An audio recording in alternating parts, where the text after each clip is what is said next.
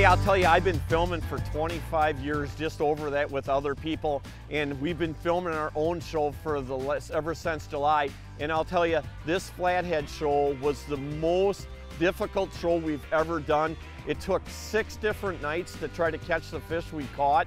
And I'll tell you, we fished most of the night from 7 o'clock at night till a couple of times we fished till 5 in the morning. So, you know, that's the big thing about this fishery, and that we're really concerned about the flatheads is that they've been overfished. So we're really not trying to, on this show, trying to stress how to catch them.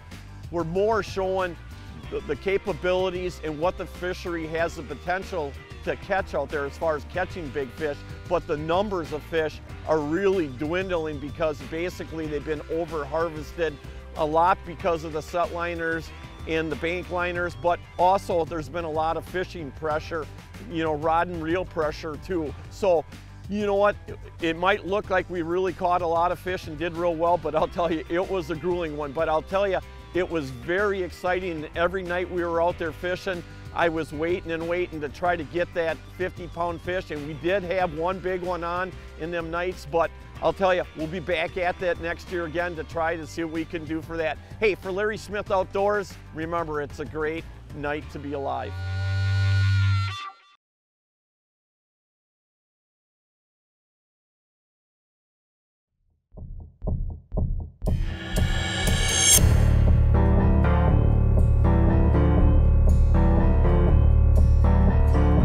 Down to the last couple days of flathead fishing, and you know what, I gotta admit to you guys, we've tried this a half a dozen times on our own. All we caught was channel cats and a few flatheads. This time we're fishing with our good friend Sean Sonatag, and I would consider him the expert at this sport for sure. So what we're doing, again, we're trying to catch a big flathead and maybe a couple big flatheads. And the season always closes on the 31st of September. So like I said, we've got a couple days left and we're out here. We're gonna see what happens. Basically what we're doing is we're fishing the river here. We're using suckers and basically just throwing them out into the current in certain spots and waiting for these fish to come up. You wanna shove one more out there? And hopefully grab one of these big suckers. So.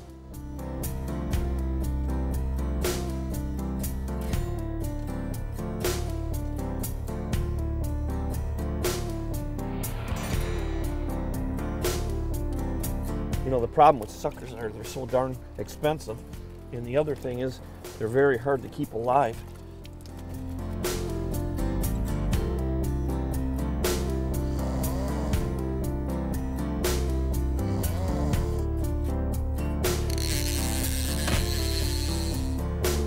Got him. Good job. All right. Isaac, grab the net. Here, keep reeling, keep reeling. We got 2 anchor ropes though tonight, just because. That's a nice fish. Oh shoot, look at the size of that. Oh, all right. Look at the size of that fish. Oh my gosh, that's absolutely awesome. Boy, I tell you, you know something?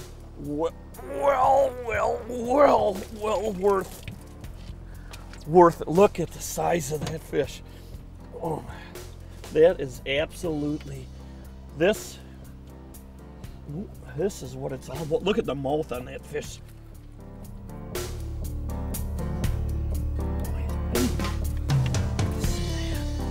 Look at that.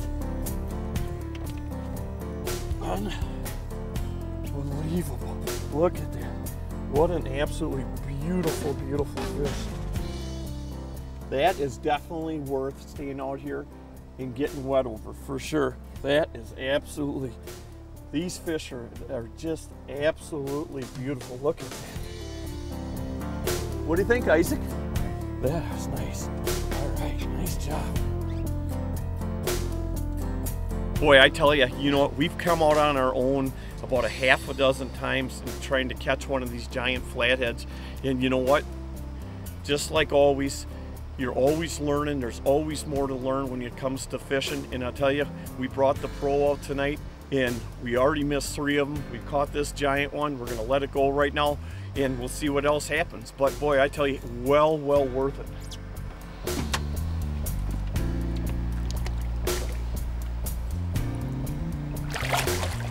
And he's out of there. Back down. Back down to the murky bottom he goes. That is absolutely awesome, I'll tell you. All right, let's set back up and hey, let's stay out here a little bit longer and see what happens. I don't mind getting wet when you see a fish of that magnitude.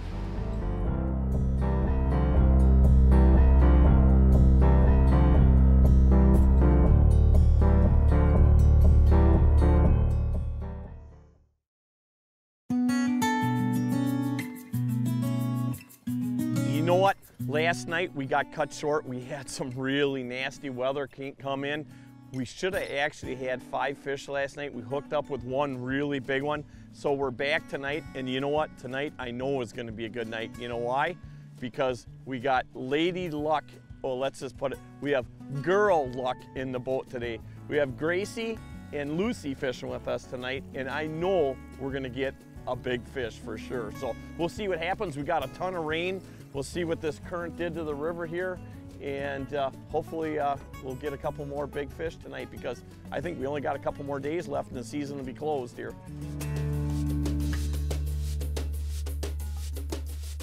Sorry, Abby, but I am taking your job. So here's a new advertisement of the day. My book. It's called Narnia. Yeah. It's about 4 kids and this wardrobe. And one of the kids' name is Lucy. For all you Packer fans, I'm coming to the Packer Crate tomorrow.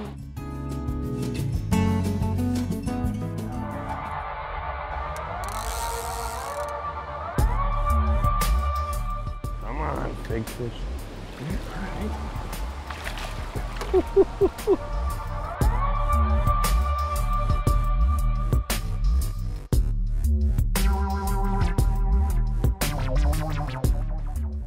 Inches. And that's the slot, right? 30? Yeah, that'd be a legal fish. Yeah, there's no way. You wouldn't even think about keeping a fish like that. There's nothing on them, because they're all head anyways. Yeah. So there really is nothing on the back right there. Yeah. It's a nice looking fish, huh? All right. Another one down. You did. How did you know that? How did you know that we were going to get a? You said in 11 minutes, and we were pretty close to 11 minutes. We were going to get a bite. Look at them girls up there. They didn't even move because they knew it wasn't big enough. Isn't that something?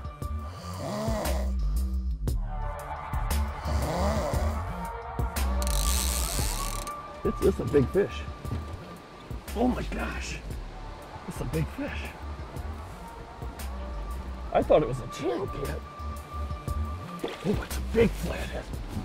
It is a big flathead. Oh my gosh, you guys, I didn't think that was a flathead. I thought it was a channel cat. Oh, nice job. Oh, yeah. That thing was messing and messing with that bait like no tomorrow.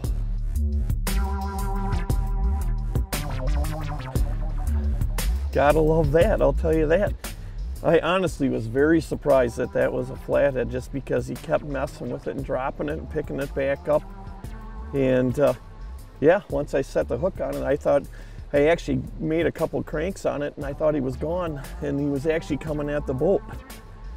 So yeah, I love it. Hey, it's well worth spending the night out here, I can tell you that much.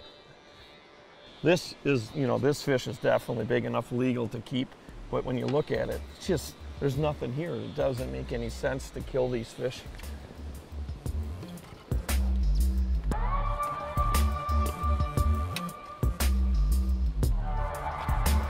Back down to the depths. Hey girls, you sound like you're a little bit cold up there, even though you got all them sleeping bags and stuff on, but you know, it's definitely time to wrap her up and head for home. And just remember, it's a great day to be alive.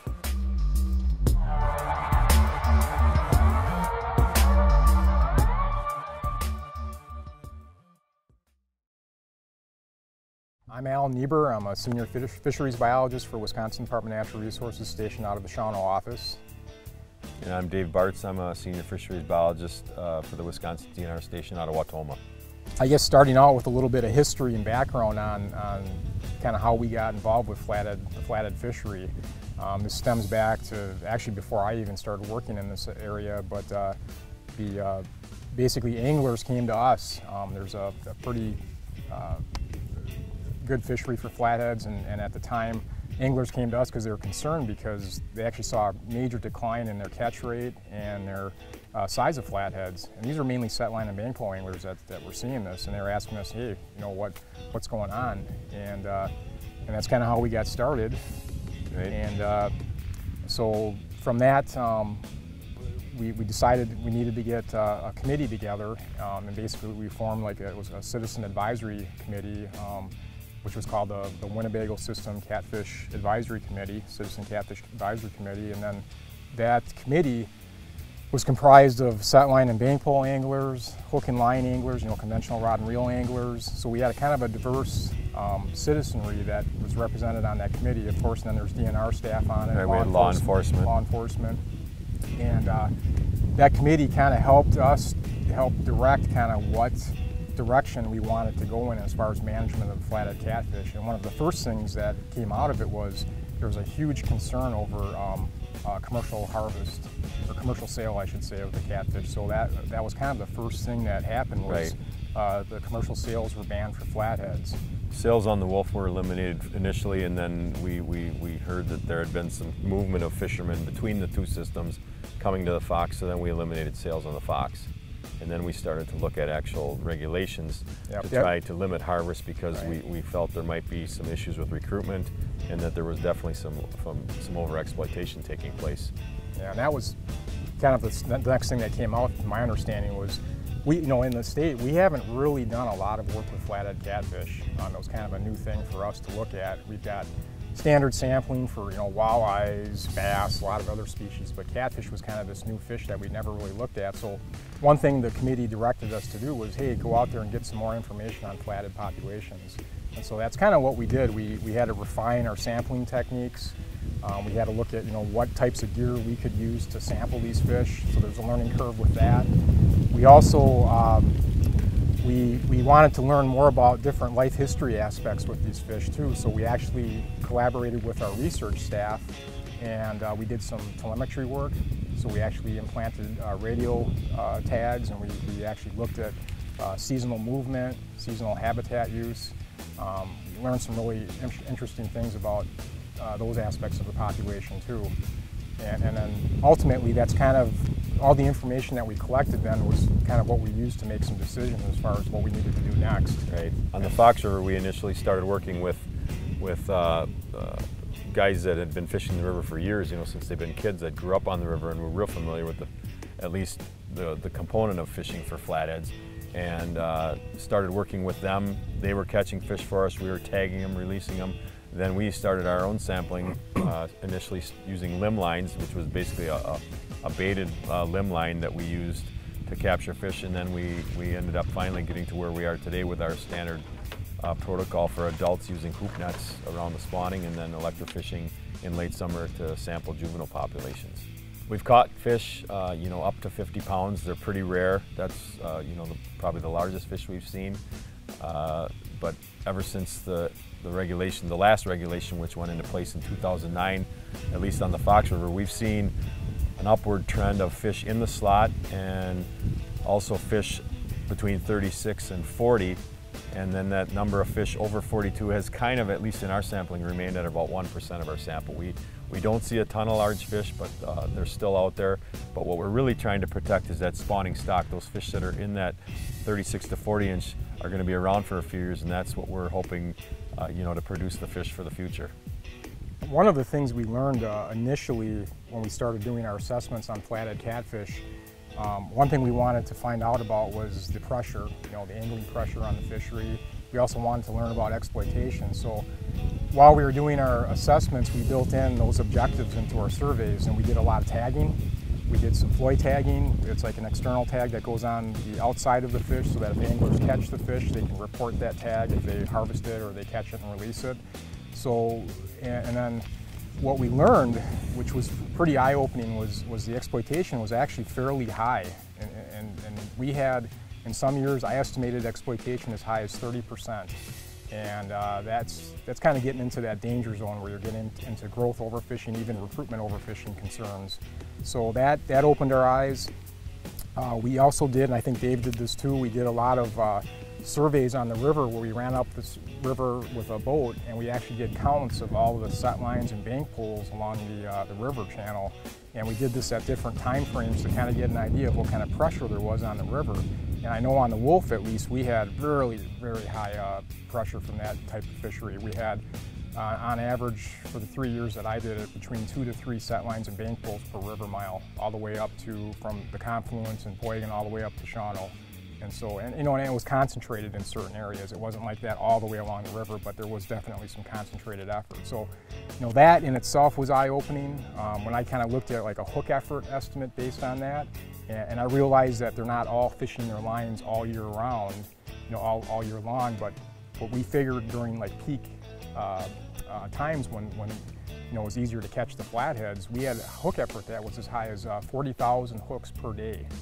Hook effort per day, which if you think about that from an angling standpoint, like with the rod and reel, say if a rod and reel angler went out there, that would be like almost equivalent to like 550 guys fishing in a boat, or whatever, fishing with rod and reels with 3 lines each for 24 hours straight in a day. So it's just kind of one way to look at it. Now keep in mind, like I said, that's not what, they're not all fishing at the same time. They don't always all bait their lines. If you're familiar with set lines and bank poles, they're allowed 1 set line. The set line can have up to 25 hooks on it, and sometimes they don't always bait all those hooks up. And likewise, I think on a bank pole, then they're allowed 2 hooks per bank pole, and they can have up to 5 bank poles. So that's something to keep in mind. But it's a lot of effort. Right. So, and we're seeing increased effort, because of the publicity, obviously through shows like yours and through magazine publications. Catfish overall, I think, are getting a little more attention, and of course they do taste good, so anglers are starting to realize that, and hook and line and bank pole set line pressure seems to be on the increase. But I think that with our current regulation, we kind of nipped it in the bud. Like I said, we've seen a slight upward trend in the fish that we're trying to protect, and the fishery seems to be pretty healthy at this time, and there is no stocking. We don't do any stocking of flathead. We rely strictly on natural reproduction. The Fox River, I think, has pretty decent habitat. It's a little more suitable for flatheads. I think it's more turbid than the Wolf. We've got a lot of wood. And it's fairly undeveloped because it's got such a huge flat watershed that is unbuildable and undevelopable. So we've got pretty decent habitat that I think is going to be protected for years to come. Yes, and in the Wolf River, as far as what we see for our populations and what we've seen in trends, is we have a little different fishery than Dave.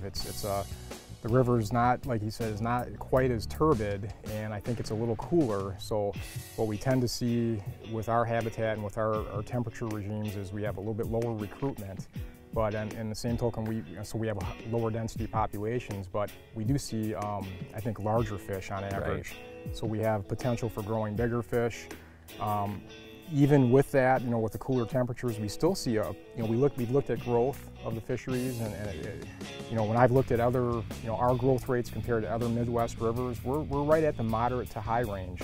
We still got some really good growth on the Wolf, and I'm sure the Fox is comparable. We've got pretty comparable growth between the two. I mean, we do manage it as a system, even though, like I said, the individual rivers are different. We see some overlap, even though it's slight, of fish that move, within the system, similar to the sturgeon. Most of the Wolf River fish stay in the Wolf and migrate down and up in the Fox, but we do see some overlap. Yeah, there's a little bit, but it's interesting. Of all the thousands of fish that we've tagged, both Dave and I have tagged thousands of flatheads, it's a pretty small percentage that actually mix between rivers, which is kind of unique. We actually do have 2 different stocks, and but once in a blue moon, we do have some fish that do find their way, the Fox River fish find their way up to the Wolf and vice versa. What we've learned and some of those things that we've learned about their movements, really interesting too, is that they do show some very strong movements in our systems compared to like southern fisheries where they found that their fisheries are more sedentary, they don't move very far. Ours, we've tracked fish. When we did our radiotelemetry studies, we had males that we tagged, and some of these fish were moving as far as 70 to 80 miles to their summer habitat. from the wintering habitat down in Lake Poygan. So phenomenal movements. And what was really interesting is that when we tracked these fish, they had really strong, what we call fidelity to their wintering habitat and their summer habitat, which means they would go back to these same areas year after year. We see the same thing on the fox. And although our movement isn't quite as extensive as what Al sees on the wolf. And what we learned too from the telemetry is that the habitat that they're using is real specific too. The areas they would go back to were some of these big, like large wood log jams. I mean, these big, huge woody debris jams.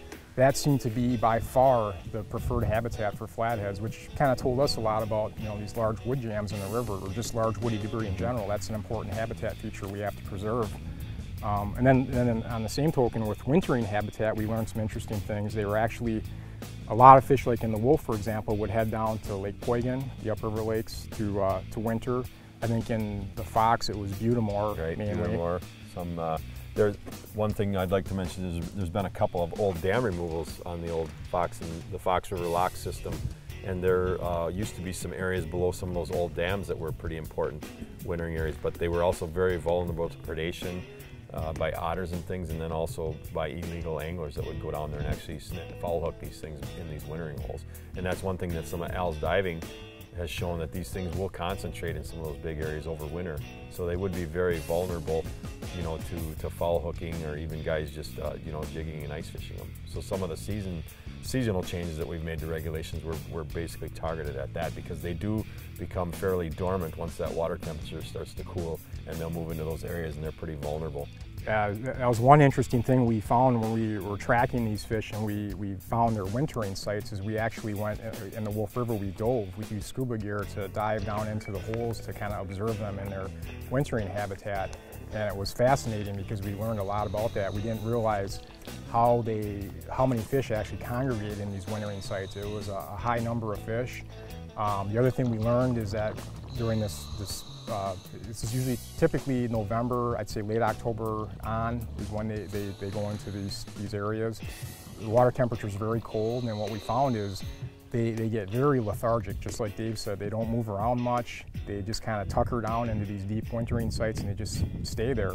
And when we dove into these areas, we actually found that we could actually handle these fish, which was really interesting. We could actually, they're so lethargic, you could actually hand capture them, and we actually started using that as now another technique. We take a bag with us, and we can actually hand capture these fish and put them in a bag and bring them to the surface, and then we can actually get more information, you know, length, weight, tag them and do those different things, and then we have to release them back down into the wintering site. So kind of our version of noodling, except it's really cold. but it was really fascinating as we found out some really interesting information about their wintering sites, because it's not every deep pool in the Wolf River that holds these fish. There's some really unique, you know, sites that you have for these wintering areas. And that's one reason why we went to that seat, like Dave said, with the season now. They are particularly vulnerable when they're in these sites, and we thought having a closure while they're really congregated would be healthy for the fishery. I mean, the fishery seems to be healthy. We're starting to see a little improvement in size structure. You know, I think they've got currently the protection they need, but we do have some concern over, like I said, the increase in pressure, both, you know, hook and line and bank and set line. And so we've had some discussions on reconvening the Catfish Committee, maybe revisiting, you know, where we're at, where the anglers think we're at, and whether or not we need to make some additional changes to some of the regulations, you know, to further protect the species. Definitely, you know, that's kind of, we're kind of seeing the same trends on the Wolf River. We have seen a steady upward trend, and basically our flathead population is less than 36 inches in length, but we haven't really seen any big changes yet above 36 inches. And, you know, and I think that's kind of, you know, it's early in the process. I mean, when you think about it, this regulation's only been in effect for about 6 years now. And sometimes it takes time for these things to really fully realize the impact of the regulation. And when you think about it, you know, these things flatheads don't even mature until they're about 6 to 7 years of age in our system. So, you know, and sometimes you have to let these things go through a generation of fish. and that could take a while. Exactly. You know? Yeah. They grow very slowly, you know, once they mature, and Yep. particularly once they get, you know, above 30, 35 inches. And so, like Al said, and I just took a peek at the data before I got here, and our catch of fish over 42 has been riding about 1%. And so I think we'd like to see a slight tick in that. We'd like to see, you know, a little increase in the number of large fish that we see.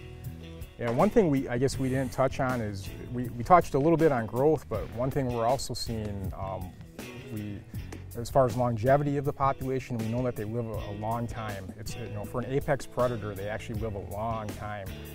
What Dave and I do to estimate the age of the fish is we actually collect two different structures. We either look at the pectoral spines off the fish, and we section the base of that spine to look at that section under a microscope, and we can see rings on it, which we can count to get the age of the fish, similar to what you do if you see a tree section. But the thing we found with those structures is they tend to underestimate the age.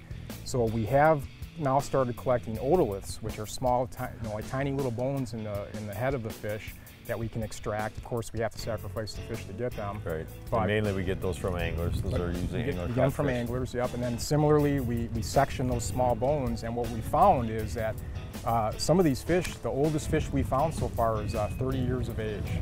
So, and that's a pretty old fish for a predator fish.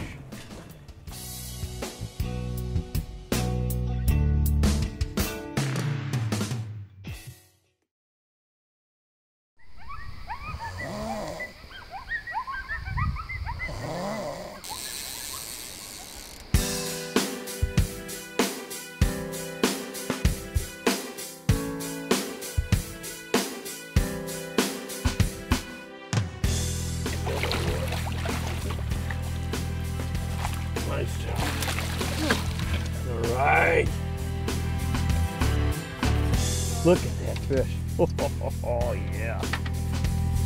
How do you not get excited after catching a fish like that? And look at that circle hook right in the side of his mouth. Pop that loose. Pop it right out. This is what it's all about. See? Here, hold him way up. Come on. There you go. You're strong. She's caught big ones before. I get excited about it. She doesn't get that excited. It's just another fish for her. But no, excellent job.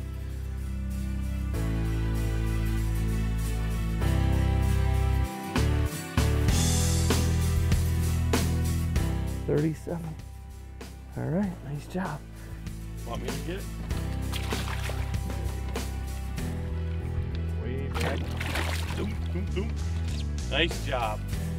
Hey, you know, it's almost 5 o'clock in the morning, and of course, we got to hit the water at about 7 out back on Lake Winnebago. And I'll tell you something, I've said this over and over, I'll sleep when I die, because I'll tell you, when you have the opportunity to come out here and to experience the things that we've experienced the last 2 nights, and to see some of these giant fish and have the opportunities that we had, we certainly missed a lot of fish. We caught 3 really nice flatheads, and I learned a ton.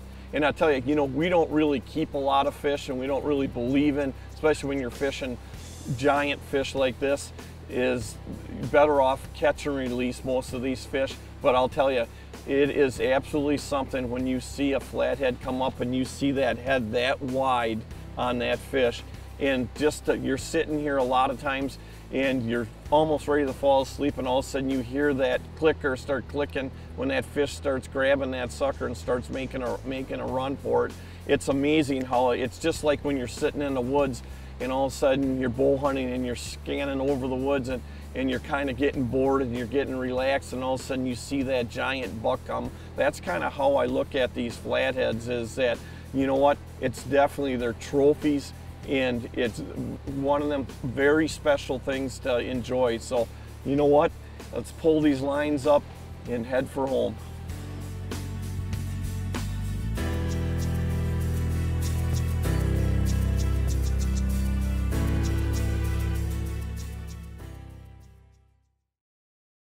Good morning, girls. Time for you guys to do some work. Good morning.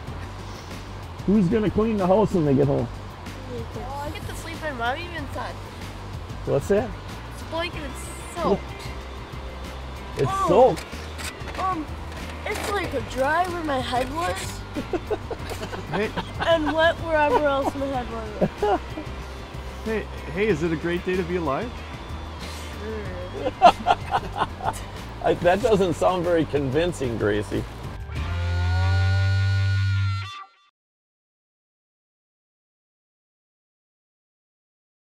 Dad, what are you doing?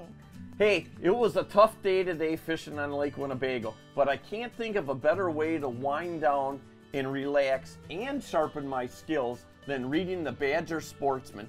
It's a far from working experience.